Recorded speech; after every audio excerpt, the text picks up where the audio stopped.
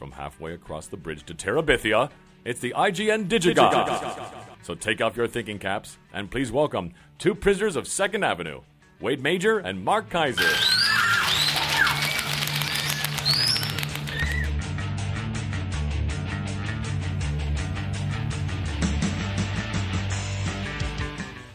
Yeah, that was a little vintage opening from 2008.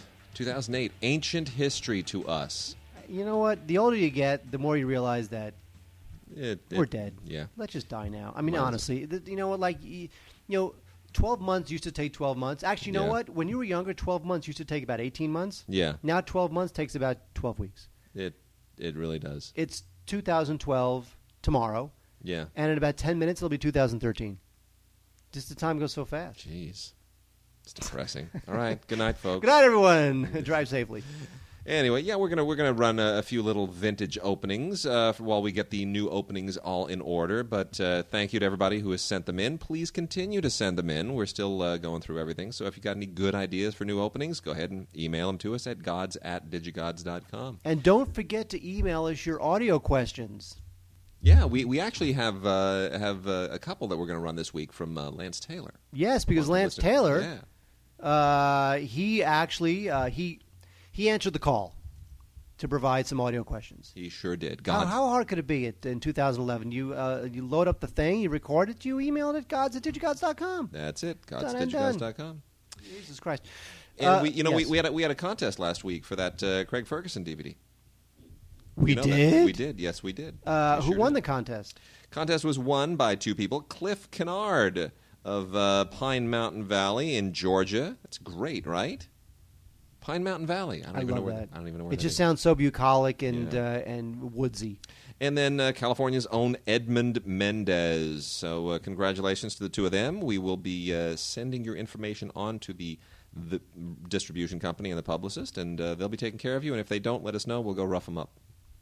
That's what we'll do. Wade made that promise, not me. Yeah, we'll go rough them up. So, Mark, we're starting to get the first. And we'll talk about this, in the coming weeks, obviously. But we're starting to get the first ultraviolet releases in tandem with Blu-rays and DVDs. Isn't that interesting?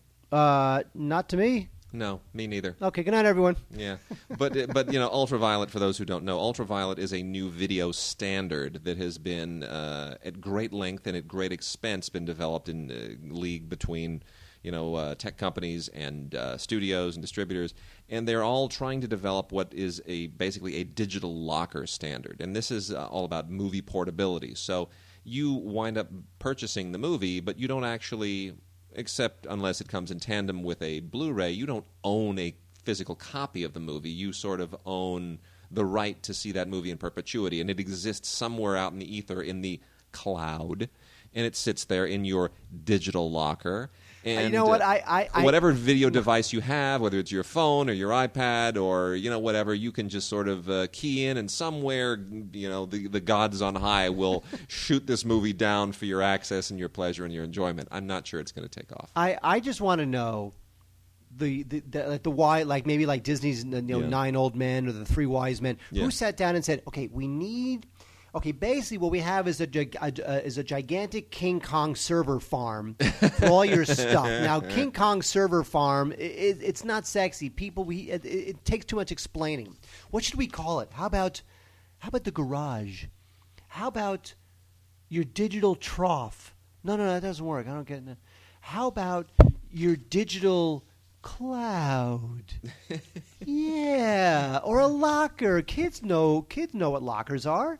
It all makes sense. It's a locker. Ultraviolet. You put a visual on it. It's Where the did digital ultraviolet locker. come from? I don't. Who knows?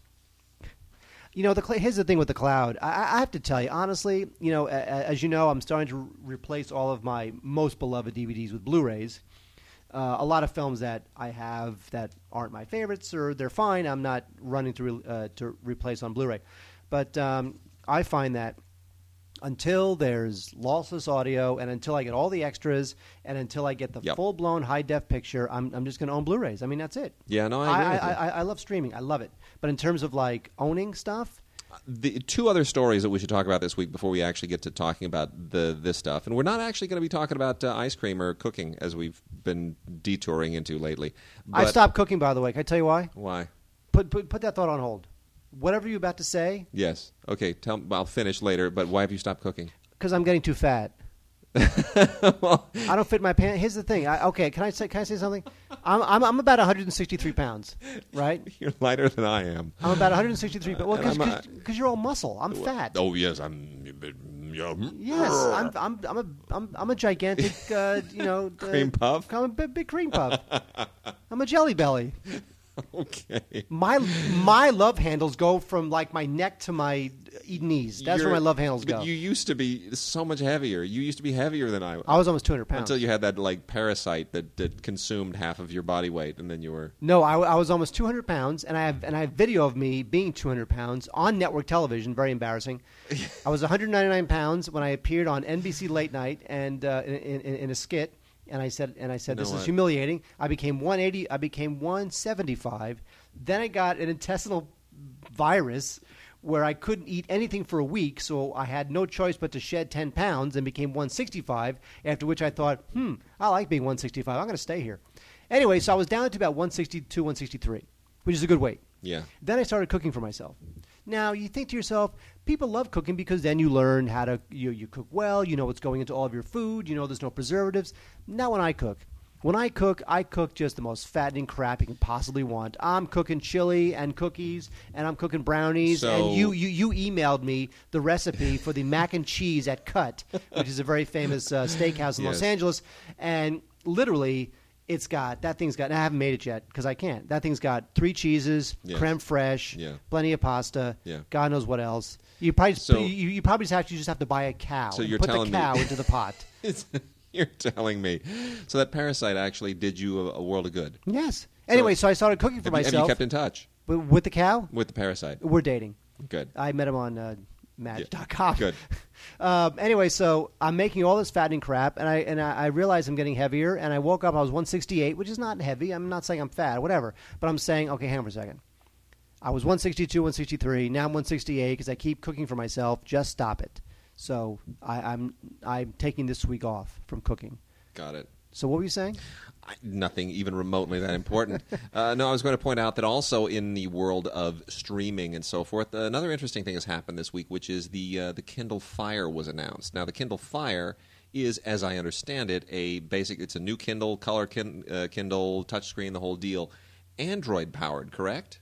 That is correct. Android operating system, and with it, you get an initial free month or two subscription to Amazon Prime, which entitles you to like 10,000 streaming titles or something like that, as well as free shipping on certain Amazon items and so forth. So now Amazon Prime has half the number of streaming titles as you get with Netflix, which is up to like 20,000 or something, but still not a bad deal. It's a little bit less expensive, not much. It's like $69 a year.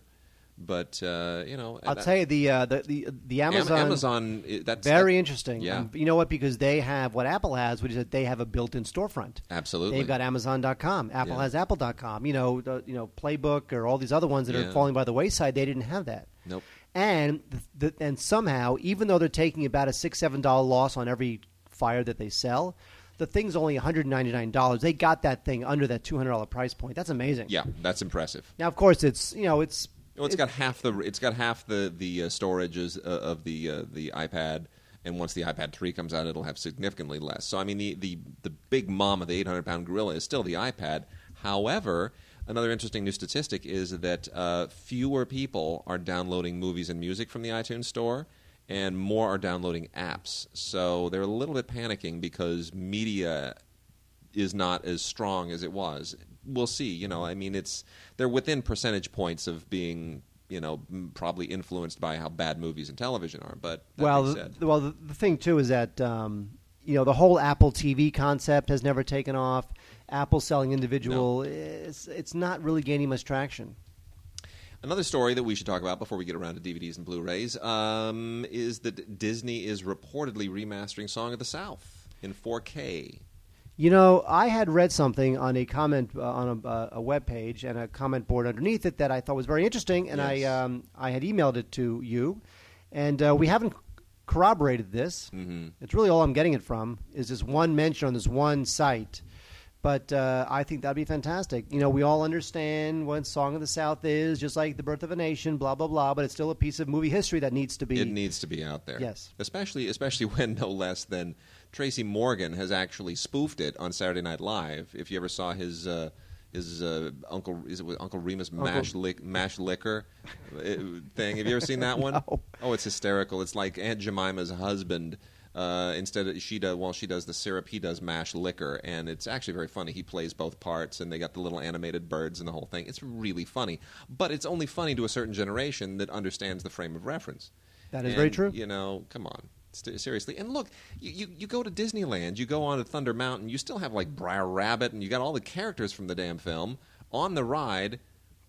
The movie that they're taken from isn't even out there. Come on, contextualize it. Fine. You know, Warner Brothers is facing a bit of the same struggle with some of their World War II animated shorts that, obviously portrayed the Japanese in an unflattering light. They're trying to sort of contextualize that as well, because that's now politically incorrect. And there's a lot of stuff in everybody's animation archives that has some racial elements that they're not comfortable with. So everybody's dealing with this on some level, but just fine. Contextualize it, get it out there, give us a commentary, put a disclaimer on it. You know, smoking is hazardous to your health. Get on with it. I agree. Could not agree more. All right. Shall we talk about movies? Oh, we're a DVD podcast? Well, you know what? Yeah, you know what? I thought we were a cooking podcast. Do this baseball thing, because it's baseball season, and you were going on a bit before the show about the greatest day in baseball history. And yeah, I know, which I missed all of it. Oh, my God. You know what? I got a call from a friend of mine who said, let's go see our friend play at the Silver Lake Lounge, which is a popular little funky lounge in Silver Lake in Los Angeles.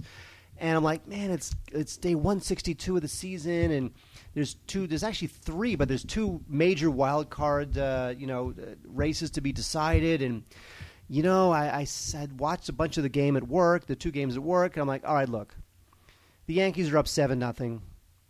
Boston's up 3-2. The Yankees are going to win, obviously. Boston, that game will go back and forth, but in the end, I think Boston will put it back together and win. All right, I'll go to the Silver Lake Lounge. So when I walked into the Silver Lake Lounge, Yankees were up by 7, Boston up by 1. When I walked out of the Silver Lake Lounge, let's just say that the Yankees coughed up a 7-run lead, and Boston had lost and completed the biggest collapse in baseball history, and it all happened in the span of like 4 minutes. Both those games ended within like 4 minutes. It was just bizarre. Awesome. Now, what we have, because they didn't make the playoffs, although they were not in it. They were in it. Is the California Angels. In Major League Baseball, every once in a while they come out with these World Series collector's editions, which I love because I have the Mets '86 version. But this is the Angels 2002. By the way, still the Anaheim Angels, ladies and gentlemen, not the Los Angeles Angels of Anaheim. Right. Please stop that. This contains, let's see, lots of DVDs, like at least 26 of them. Yeah, let's put it this way, folks. We did not watch every single second of this set. But you know what? But they were, you know what? They were a good team. You know, they won 99 games that year, and you know they beat the Yankees and they beat the Twins, and then you know they outslugged the Giants. You know, Barry Bonds had a horrible World Series. He finally makes the World Series as a Giant, and he just almost completely shanks it. So there's definitely some drama. And I'll be honest, Wade, the Rally Monkey, funny. I like it. You know, the Rally Monkey's pretty great. The Rally Monkey's funny. Give me a break, of course. So if you're an Angels fan, you must get Anaheim Angels 2002 World Series Collector's Edition set, all 7 games. Good stuff. Although it's missing some of the extra features that some of the other World Series sets have. That's a bit of a bummer. There's a special DVD where you can watch the television broadcast and listen to the Angels radio network announcers too, but you know I'm a little bummed about the lack of super extras. Also, there's a one disc collection, if you can call one disc a collection, called Angels Memories: The Greatest Moments in Angels Baseball History, and this is a collection of memories. It's a collection of baseball memories. You know, it's Nolan Ryan and Frank Tanana and Mike Witt and Don Sutton. You know, John Lackey. You know, a lot of great players came through the Angels. Rod Carew, Reggie Jackson played for the Angels later in his career. Yep. Garrett Anderson, was a great Angels leadoff hitter. Anyway, good stuff. Angels memories, the greatest moments in Angels baseball history.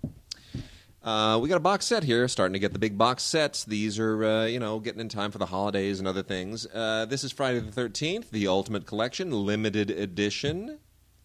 This is the one they sent us, was number 2,328 of 50,000. They number them, you see, so that you know how special you are. Just one of 50,000. 50,000 does not seem that limited to me. It really doesn't.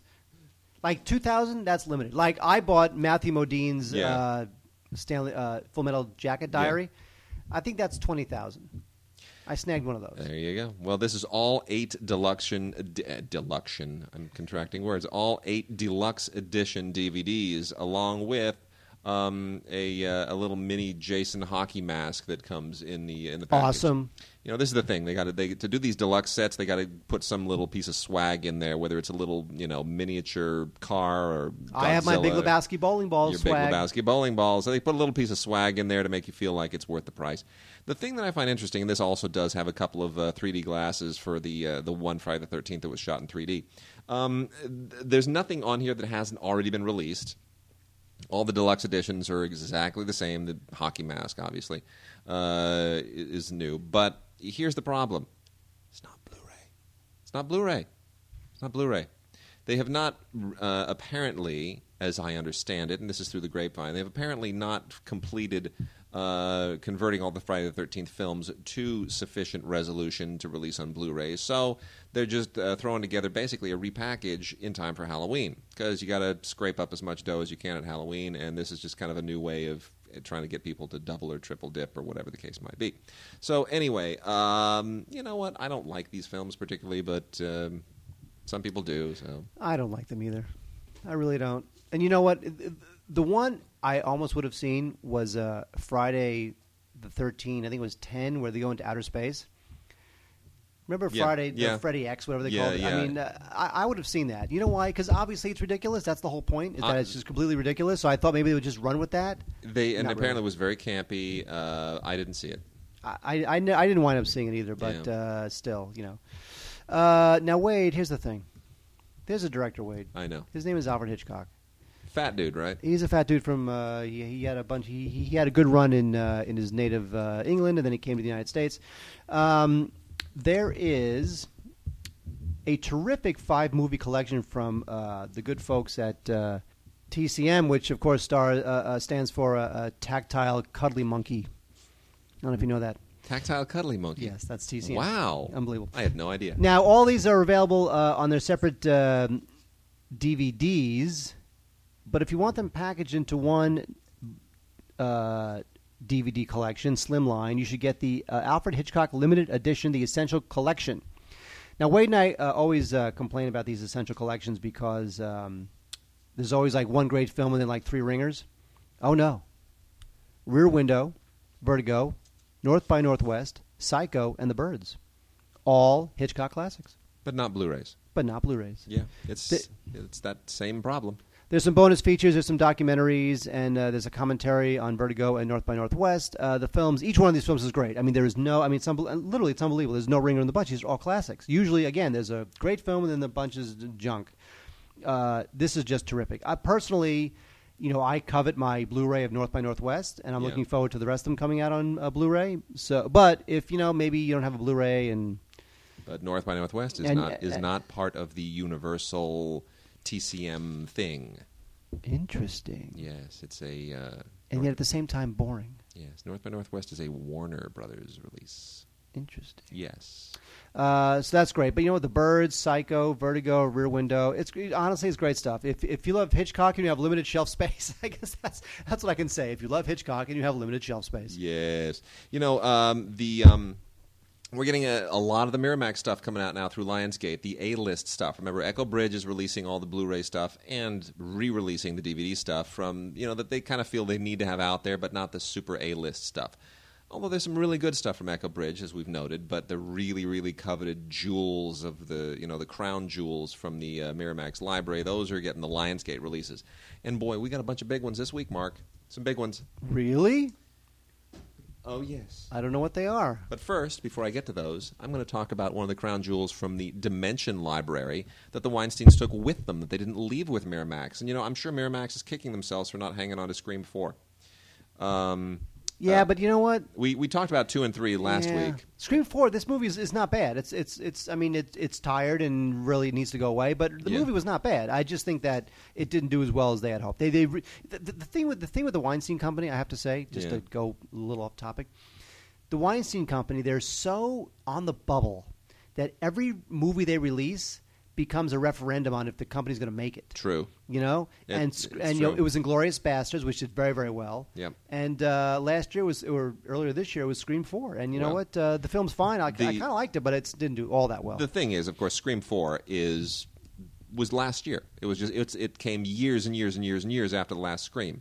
So it's basically when the Weinsteins left Miramax and went and formed the Weinstein Company, they took the rights to all of the Dimension stuff with them, which included this Scream series, and that's why we came out with Scream 4, because they're trying to resurrect the franchise.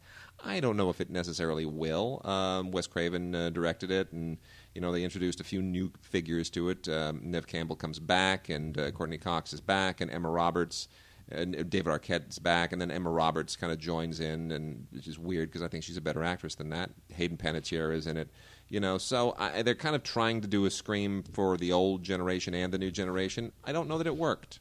But anyway, there it is, also in time for Halloween.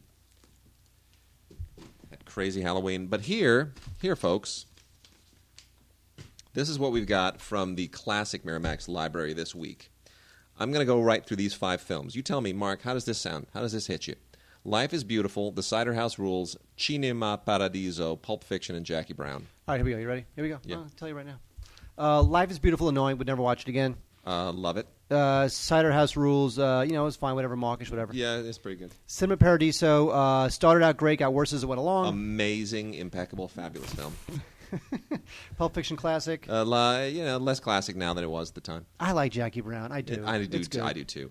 The best thing about Jackie Brown, let's just say, the best thing about Jackie Brown is it starts with a great song across 110th Street, reference to another great blaxploitation film, kind of with sort of an homage to The Graduate, just kind of tracking shot, moving along with her.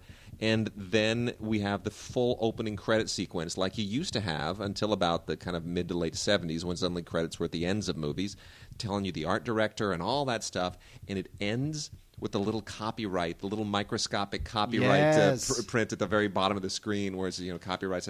It went to every extra detailed effort to be one of those blaxploitation films from the 70s. It was great.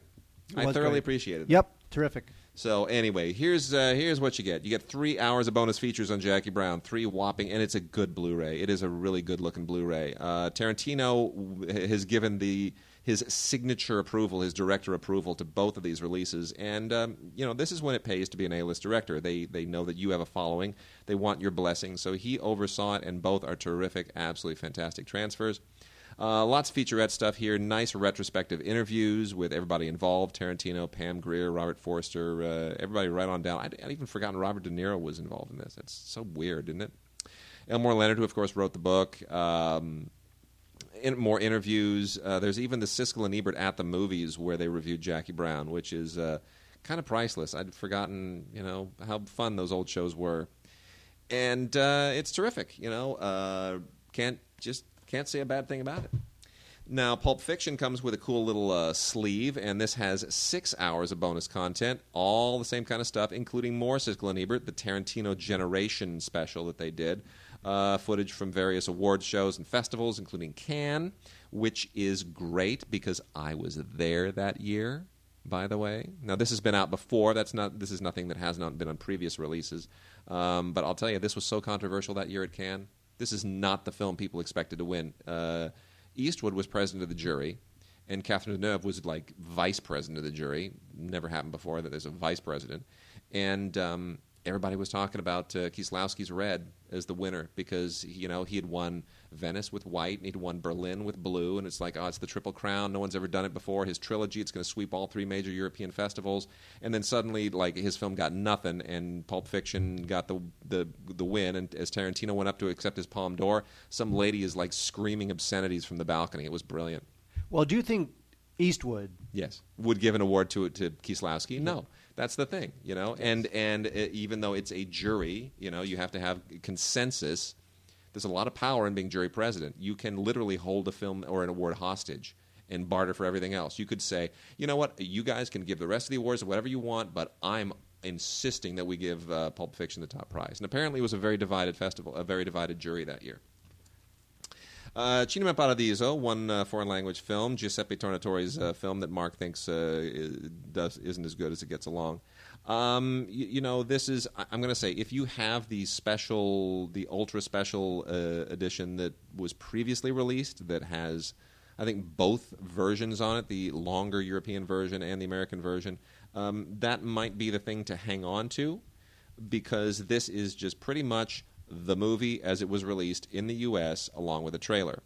So I think a bigger special edition of Cinema Paradiso on Blu-ray is coming down the pike. It's fine. It's good. Worth upgrading to if that's what you want, but I think some of you may want to hold off. Cider House Rules, perfectly fine. A few special features thrown on here, including the previously released commentary with director Lasse Hallström, John Irving, the novelist, and producer Richard Gladstein. And then a featurette, so it's that's kind of a spit it out. And then Life is Beautiful is somewhat the same as Cinema Paradiso. You get a featurette and some commercials, and that's sort of it. But I still do you really not fully just adore this movie? You know what? I hadn't watched it in years, and it is well done, but I mean, he annoys me. Well, he's outworn his welcome a little bit. So. Well, what's funny because he followed that up with Pinocchio, which is just the worst. What would make him think that he can play Pinocchio? He must have grown up with. He must have grown up loving that story. I don't know, or loving himself. He probably, he probably had this Oscar-winning success, and he traded that in. He traded all that good. He traded that credit in, all that good cachet, to do his dream project, Pinocchio. And his dream was a nightmare. Yeah, Coppola's dream project was Pinocchio too. At one point, jeez, man, whatever. Crazy people. Yes, Wade? Yes. Am I talking about this, or are you talking about that? You know what? Cover that. Oh, I will cover this. Transformers: Dark of the Moon is, it's better than the second one, which is to say that drinking pee is better than eating feces, I guess is what that's kind of like saying.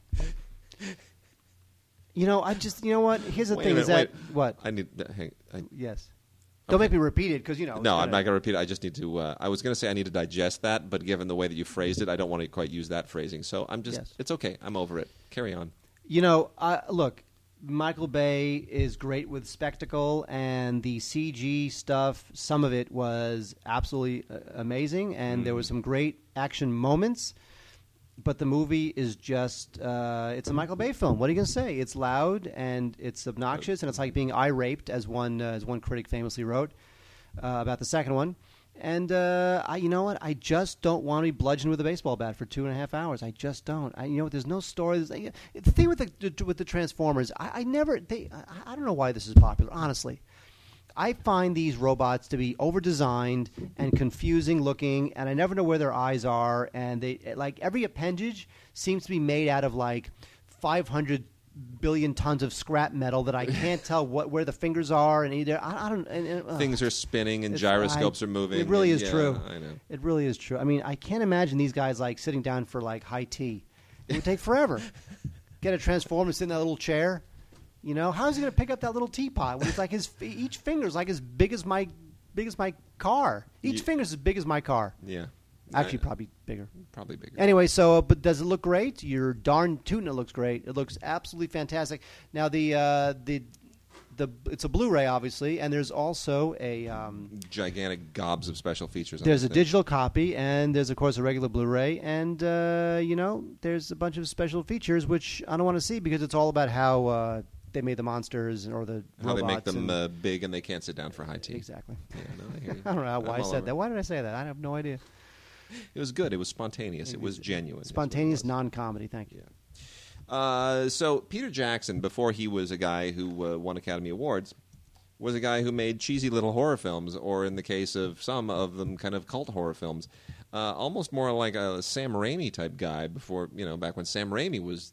I mean, that's funny. Both of those guys, they now direct big, blockbustery movies, and yet they started making schlocky little horror films. Yeah, well, with Peter Jackson, you were hoping that with Lovely Bones he'd go back to that. He'd go back to that sensibility, but he's just not that guy. Is he corpulent again? Did he put all that weight back on? Does he look like a Hobbit again? Did he? I'd heard. I heard that working on the Hobbit, he just somehow maybe it's like empathy pains or something. Anyway, here's the thing: taking off weight. Yeah. When people take off weight, what they don't realize is the taking off of the weight is not difficult. Yeah. What's difficult is the keeping it off. Yeah. Once you take it off, once you're Jonah Hill or once you're Peter Jackson, you take off all the weight. Kirstie Alley. It's not taking it off. It's keeping it on. It's keeping it off. Well, here's the thing about Peter Jackson. He had a really weird career at the beginning with like Bad Taste and Meet the Feebles, and his third film as a director was Dead Alive. Now, this is 2 years. This is 1992. This is 2 years before he made Heavenly Creatures and legitimized himself. Heavenly Creatures is the film that just suddenly said, "Wow, this is a guy to pay attention to." And then he went and he made The Frighteners, and he had to redeem himself again by doing the Lord of the Rings films. Very strange.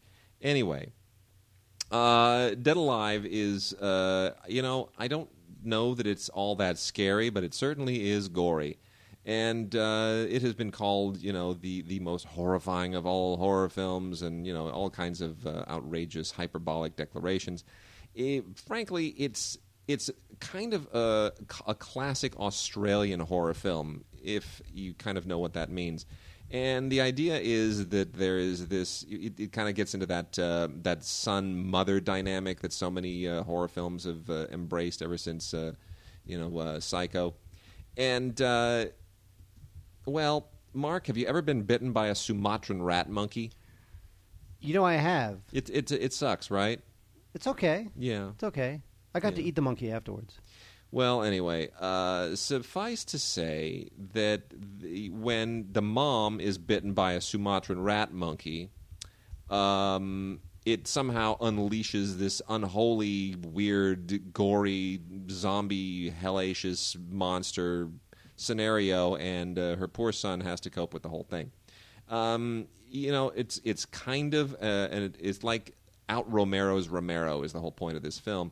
And it is now on Blu-ray from Lionsgate, and I don't know if this movie needs to be on Blu-ray. It's unless they want to just aggressively shove the detail of the gore in your face. To their credit, it is not so overmastered and so loaded with the noise removal concept that we have a problem with that you suddenly go, wow, that doesn't look like blood. That just looks like Caro syrup mixed with shortening and artificial color. No, not at all. It actually maintains the effect. So they did a good job of it. Again, I just don't know that it actually has to be on Blu-ray, but I guess at this point everything has to be on Blu-ray. Well, no, or else they'd be remastering more and more classics. Yeah, instead they're coming out with Fast and Furious or Fast 5 or Fast 5. People liked Fast 5, I have to say. I know, it shocks me. I don't know why. The two film series that are as inexplicable to me for their longevity is Harold and Kumar. Just don't get it. Now we got a 3D one coming out in a month or so. I don't understand why that maintains popularity. But and then the Fast and the Furious and Fast 5 and all whatever else they're calling these things. I just don't get it. I don't know. Look, it's the same over and over. On Rotten Tomatoes, Fast 5, top critics, not all critics. Top critics on Fast 5, 78%. Yeah, I know. It was a huge. I mean, they were shocked at how well it opened. Yeah, the problem is that the director, Justin Lin, this guy's being groomed to do like the next James Bond film or just something ridiculous that is way over his head. He's going to do another one of these. This is like his third one. He did the Tokyo Drift film, and then he did the last one. He did this one. Well, this one, I have to say that this one is not as horrible as it might be the best one, which again isn't saying a whole lot. I mean, obviously it's completely ridiculous, but it knows it's ridiculous. But the chase scenes are great, and it's they did a good job of integrating all the CGI with the live action stuff to make those chases a little bit more crazy. I have to say it's It's really not bad. It's very high-spirited, and it's completely ridiculous. All the chases, there's like the laws of physics are just suspended for this film. Yep. But if it knows it's doing that, then that's okay. It's if it's thinking it's trying to put one over on you, then it's not okay. I suppose. The film has a bunch of featurettes, including one with Tyrese, and there's an interview with the director, Justin Lin. And it's got a Blu-ray and a DVD also, and a digital copy. And, it looks beautiful, and the sound is great. I have to say, the sound is fantastic. Those cars will rev. If you have surround sound, rent Fast 5 to show off your friends. Oh, yeah. And then return it. And then return. Although I think it's the best of a bad lot, put it that way. Got a couple of box sets to talk about real quickly. This is from the Lorber collection over at Kino Lorber, and we talked about 3 of these when they were released as individual Blu-rays a few weeks ago. And now 3 of these films and a new one constitute a terrific Blu-ray collection, the Sophia Loren Award Collection, 5 discs. And here's what you get. Yesterday, Today, and Tomorrow, Marriage Italian Style, Sunflower, Boccaccio 70, and Vittorio D.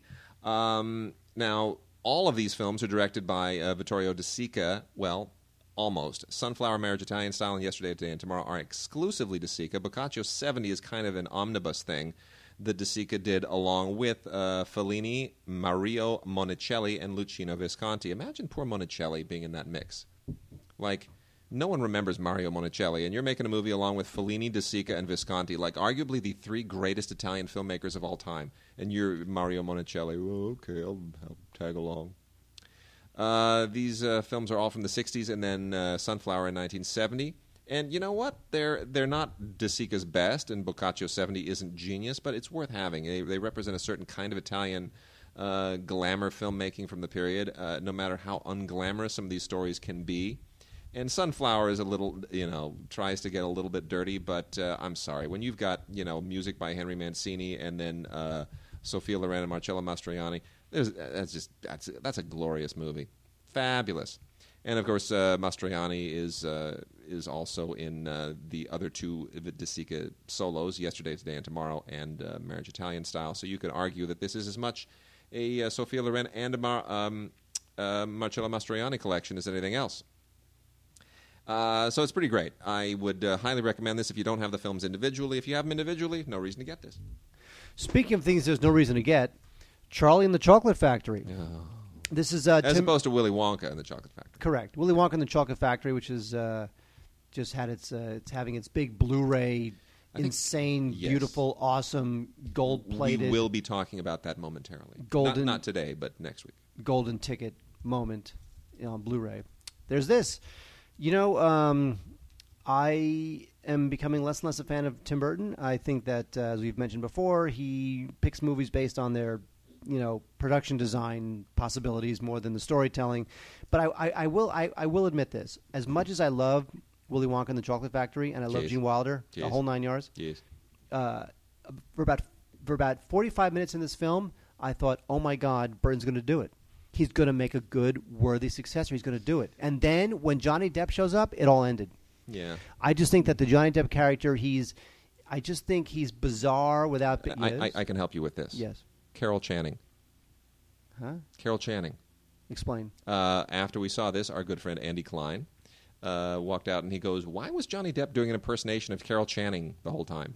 Which I was like, oh my gosh, you just completely in that one sentence summed up all of my reservations about the performance. No, Depp just shanked it. Yeah. It's just bizarre. I just think that kids will freak out. They'll think he's odd. They won't know what to make of him. He's got no humor. He's just too peculiar. He's just charmless. It's just not a good performance from him. Yep. But of course, the production design is great. Blah blah blah. The songs by Danny Elfman are not as good as the songs in the original because there's no charm to them. There's no lightness to them. No. It's just so dark. God, stop it. Stop making movies, Tim Burton. Although it looks good, the DVD looks fine. It's just who cares? I know. Stop it. How many franchises? This is 2. He ruined Planet of the Apes, which just got rebooted, obviously, much more successfully. He ruined Planet of the Apes temporarily, and he ruined Willy Wonka and the Chocolate Factory. And he's about to ruin Dark Shadows. I'm so scared of what's going to happen with that first photo from Dark Shadows came out, and I just thought, oh, no, really? Seriously? This is what you're going to make it look like? It's like he took Barnabas Collins and made him just unbelievably, unbearably twee.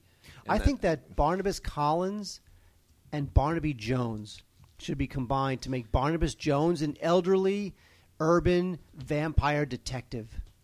In my soul, in my gut, in the center of my being, I knew you were going to make that joke. I don't know why. Yay. Oh, man.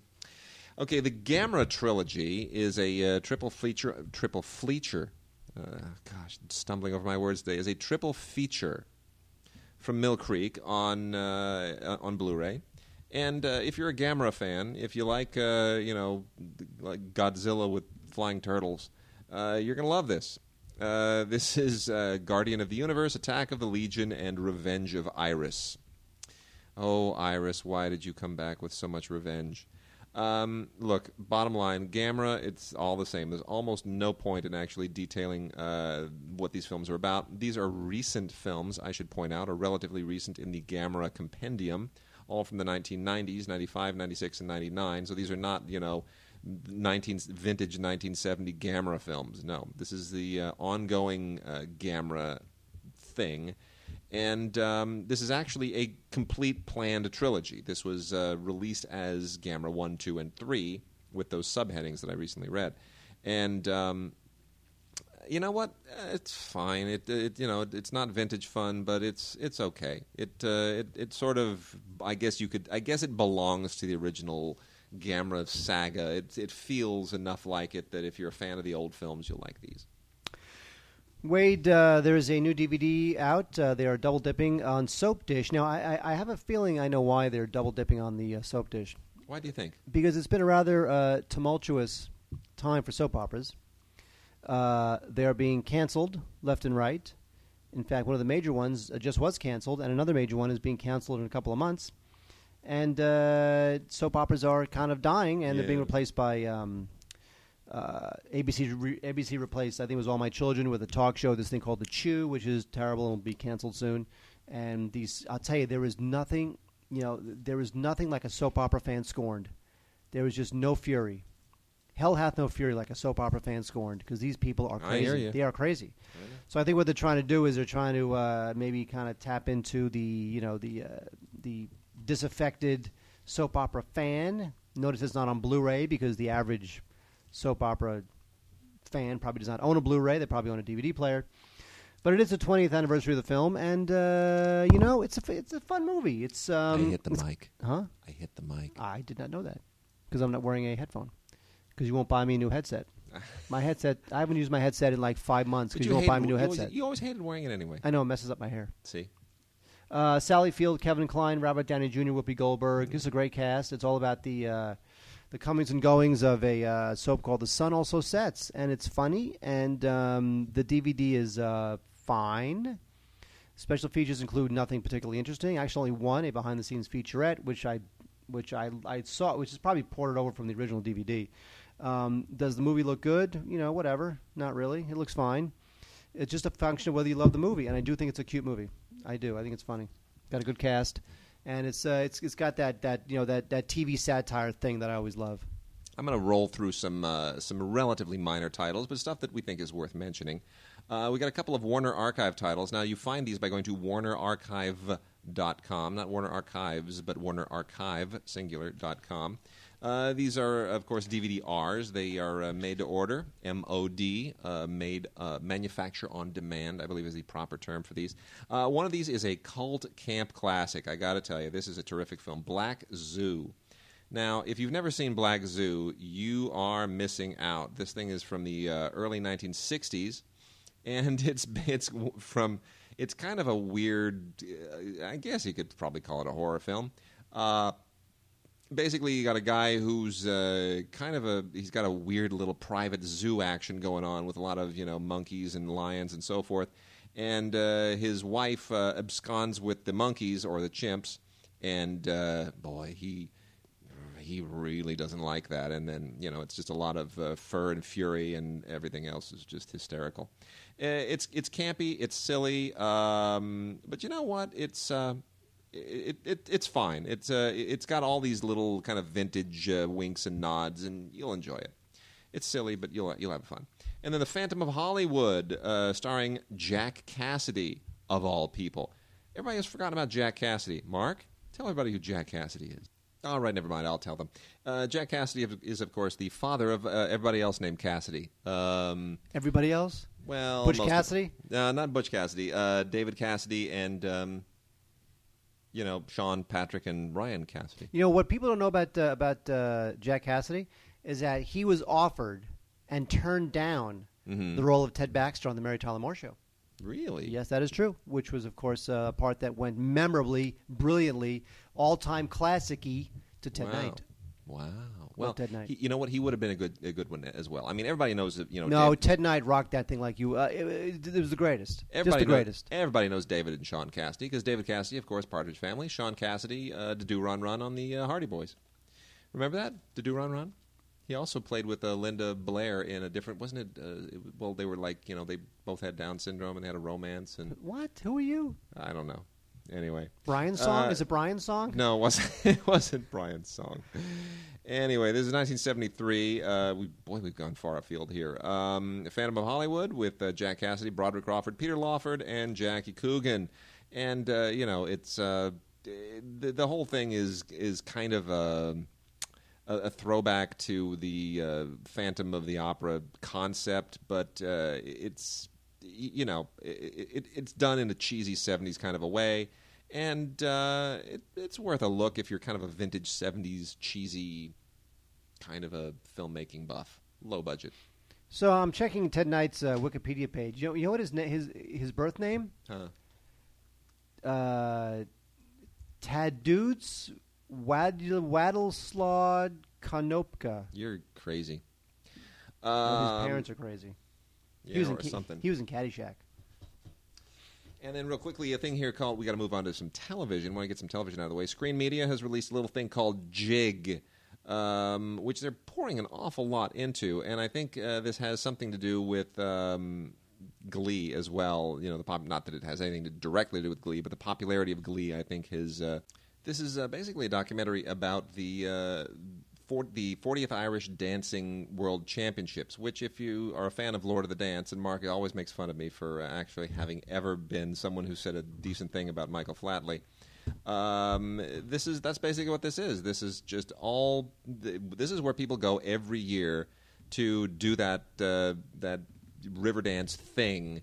And I think it's fun. I think it's awfully fun, and it's it's a little bit like a real life Strictly Ballroom, kind of crossed with the Lord of the Dance. It's terrific and eccentric and cool and provincial, and it's out on Blu-ray and DVD combo, and it looks lovely. So go knock yourselves out. Now, while Wade queues up the audio questions, the audio comments from Lance Taylor, we'll talk about Pee-wee's Big Adventure. This is finally on Blu-ray. This is Tim Burton, folks. This is Tim Burton. Early Tim Burton. Very early. As early as it gets, feature film-wise. This is, of course, an extension of Paul Rubens' Pee Wee Herman character, which was on television and then extended to film. Originally, legend has it. And Broadway. And we're going to be talking about that in the coming shows. We are. Mm-hmm. Rumor has it that Paul Rubens' favorite film was Pollyanna, and that he was going to write a script based on Pollyanna where he would become Pollyanna. And then this is the apocryphal story, although maybe it's true, I don't know, is that he was on the Warner Brothers lot writing the film, and he noticed that everybody at Warner Brothers, all the messengers and whatnot, they would get around the lot on bicycle. And when he saw everybody getting around the lot on a bicycle, that sparked his imagination, and he wrote a movie about a boy and his bicycle. It's a good film. So it wasn't like DeSica that gave him the idea? He was not. Okay. This is a good-looking Blu-ray, high-definition transfer, 1080p. Colors look good. Definitely better than the DVD version. Good skin tones. Noise reduction, couldn't really tell. Looked pretty minor. The sound is the sound. You know, this doesn't scream for an upgrade, but if you just can't get your fill of large Marge, why not? Well, the thing is that also they never they just ported over all the extras from the previous DVD. They didn't do any original extras for the Blu-ray. This is a spit it out in time for the holidays. It kind of is. Get a jump. Get a jump on it. I agree. But you know what? It's a good movie. It's cute. Yeah. Even though we were just ripping Tim Burton a new one about 10 minutes ago, it's still cute. All right, Mark, here we go. Lance Taylor question number 1. Hey, Wade and Mark, it's Lance. So I'm in the car, driving, thinking about movies, because, I mean, really, paying attention to the road is overrated, isn't it? So I'm thinking about Tom Hanks. Larry Crown was a failure. Where do you see Tom Hanks' career going from this point? Also, has Tom Hanks ever played a villain? I mean, I'm going through the list of movies that I've seen him in, and I don't recall him playing a villain. What say you? Keep up the good work, and be talking to you. Bye. Outstanding question. To the second part, no, I don't think Tom Hanks has ever played a bad guy, and frankly, I don't see that ever happening. He's just not that kind of guy. Well, here's the thing. It depends. Like I think that Tom Hanks played a bit of a bad guy in, I don't know, not Road to Perdition, but like the Lady Killers, maybe he might have been not the nicest guy, I guess. But he's still redeemable. Right. In those, you still root for him. You still kind of empathize with him. I just don't know whether he's ever going to have that Henry Fonda, Once Upon a Time in America. Oh, my God, I can't believe Henry Fonda is the most Once Upon a Time in the vicious, West. Once Upon a Time in the West. Yeah. I can't believe Henry Fonda is the most vicious bad guy in the world, sort of role reversal casting from heaven. I don't see Tom Hanks necessarily doing that. No, it's just not who he is. And if you've ever been to an event where he's spoken, or if you've ever met him, it's just there are no dark edges to his soul. I'm not sure that he could go to that place. As to where his career is going to go, honestly, he has a part, a very important part in what is it, Big and Loud and Far Away? What's that thing called? Extremely Loud and Incredibly Close. Yeah, that one. The title I can never remember, which is looking like it could be a very big Oscar contender this year. So, I mean, if that really kind of comes through, Tom Hanks could be in the mix again. Larry Crown was a bomb. He's trying to be a young Tom Hanks with a young Julia Roberts, and they're both at an age where they shouldn't be doing that movie anymore. He also made the mistake of writing it with Nia Vardalos, which is you just don't let that woman anywhere near your movie. She's a kiss of death now. But, they're family friends and all that stuff. Tom's going to not be that giant star that he used to be. That's not who he is now. And he's past that point, but I think as a filmmaker, as a producer, as an actor, he is still a force to be reckoned with. He's still a great actor. He still has really interesting taste, and he can still get things done. And remember, he played a big part in getting the Pacific on the air and Band of Brothers. I mean, he can... the From the Earth to the Moon. I mean, he can get it done. So he is still a force to be reckoned with. So I don't think we'll see him as much as a movie star going forward, but I think we'll see him as certainly a tastemaker and a producer of product too. I agree. Really, if he is the Jimmy Stewart of this generation, I just don't see Hanks doing anything overtly horrible. I mean, I think there might be room to play a little bit like with the Lady Killers. There might be room to play with his persona, but playing with your persona and tweaking it is not the same as saying, I'm going to play a supervillain in some big science fiction movie, or I'm going to play an unrepentant murderer. Yes. I just don't think he wants to do that. It's a little like Will Smith. Will Smith's kind of the same way. Where I don't know that Will Smith ever Will Smith turned down Django Unchained. Yeah. I just don't think he ever wants to do anything that's going to make him less the lovable Will Smith that we all love because he's so lovable. And these people have huge armies of handlers, let's remember, who really weigh in very strongly on what this could mean for your future and your next choice, and et cetera, and what's coming down the line. And these people are thinking about offering you this, and these people have been asking about this, and is your availability this? I mean, these people are looking 4 or 5, 6 years down the line at a lot of projects that are in development, maybe offering them money. I mean, there are a lot of considerations, so you don't want to sabotage that. That's true, Wade. Thank you, Lance. Yes, thanks, Lance. And here's Lance's other question.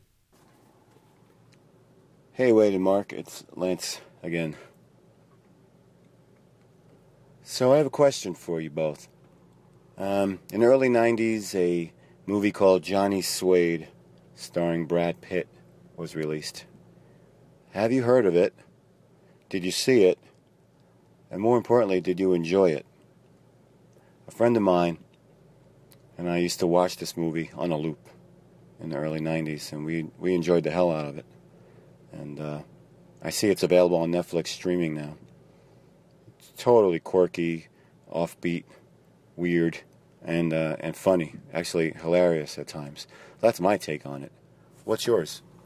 Johnny Suede. You know, Johnny Suede is an interesting film. That's the film that put director Tom DiCillo and Brad Pitt so deeply on the outs that Tom DiCillo turned around and made Living in Oblivion basically as a way of ripping on Brad Pitt. The experience was miserable for him, apparently.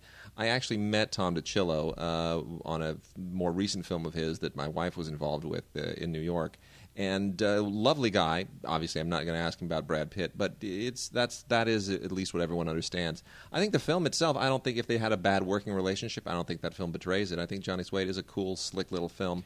It's an early Brad Pitt film. It's an early Brad Pitt film. He looks so young then. He still has, even then, this is like, we're talking, what, 91, something like that? Yeah. He still has his baby fat. I mean, we're talking 20 years ago, which is just absolutely bizarre. But you know what? It's very hip. It's very postmodern. The tone is just fun and consistent. And look, DiCillo was a cameraman, so he knows what he wants to see.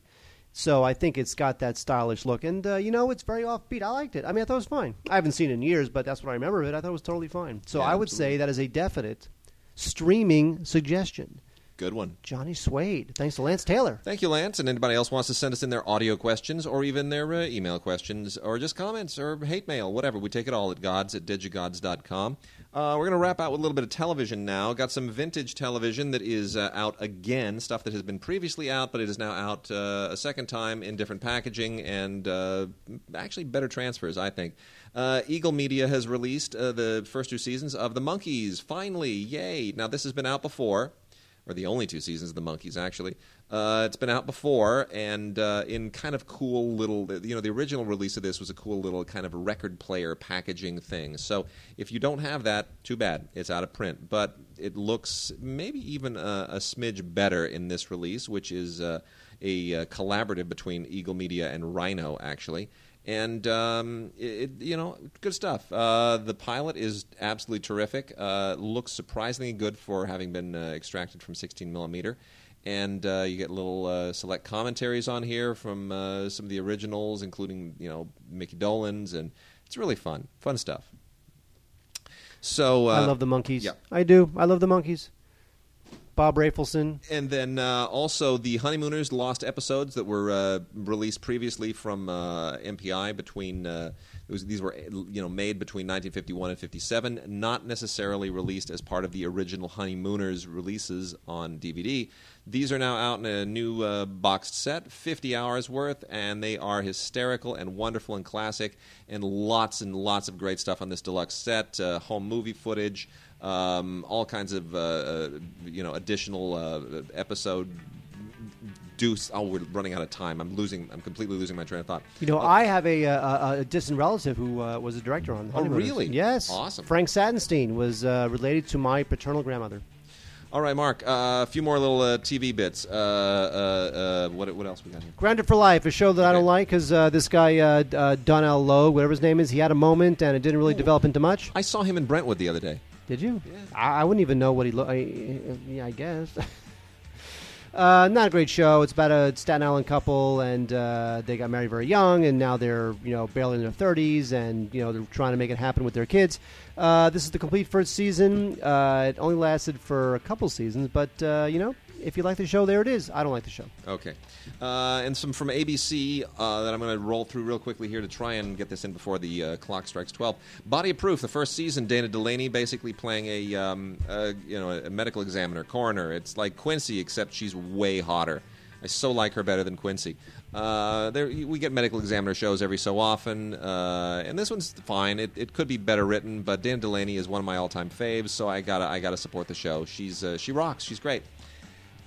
And then we also have the complete 4th season of Private Practice and the complete 7th season of Grey's Anatomy, the show that spawned it. I was a huge Grey's Anatomy fan for a long time, and then just they moved it, and I kind of lost touch with the show. And when I came back to it, and especially watching the 7th season, it's lost something. It's just something's not the same. It feels a little tired. They need to inject something new into it. But you know what? Private Practice, I expected very little of, and it ain't bad. So this has turned out to be actually a pretty great spin-off, and I wish it well going forward. Let's see, Mark. What else do we have here? Dude, you're in your own world. I don't know where you're going. I don't either. I'm just trying to. Well, you know what? Whatever, dude. Just go nuts. Okay. Camelot, Starz original series, the first season on Blu-ray. It's the silliest Camelot you will ever see, but it's well done. So, juvenile and not terribly well written, but production value is off the charts, and the Blu-ray looks sensational. All right, Mark. Yes. We just completed a DVD commentary as well, for which we should plug for a forthcoming Vanguard DVD release of Jester Till. Yes. We had fun doing it, didn't we? We did. Jester Till's a terrific little animated film from Germany. Yes, indeed. And but in English. Huh? But in English. But in English. All right, that's it. Under the gun. See you next week.